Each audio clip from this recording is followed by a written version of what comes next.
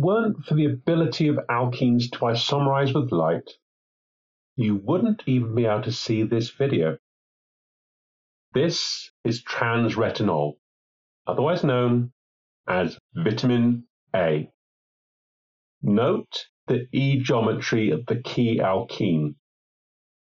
Vitamin A is stored in the liver, but transported to the rods of the eyes. It's isomerized into cis-retinol and then oxidized into cis-retinal. The aldehyde is transformed into an imine by its reaction with a lysine residue of the protein opsin.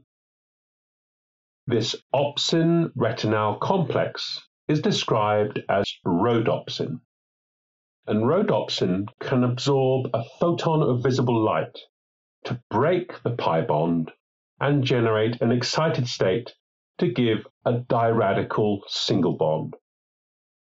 The radicals can rearrange to the ends of the conjugated system, whilst the single bond can rotate through the high-energy Photoisomerisation intermediate, ultimately arriving at 180 degrees of rotation that, upon reversal of the original rearrangement, will afford Bathorhodopsin, with the critical isomerization of the olefin from Z to E geometry.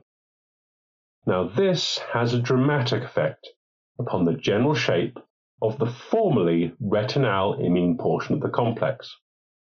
This then translates into conformational changes to the protein that causes a cascade of processes leading to the perception of sight by the brain.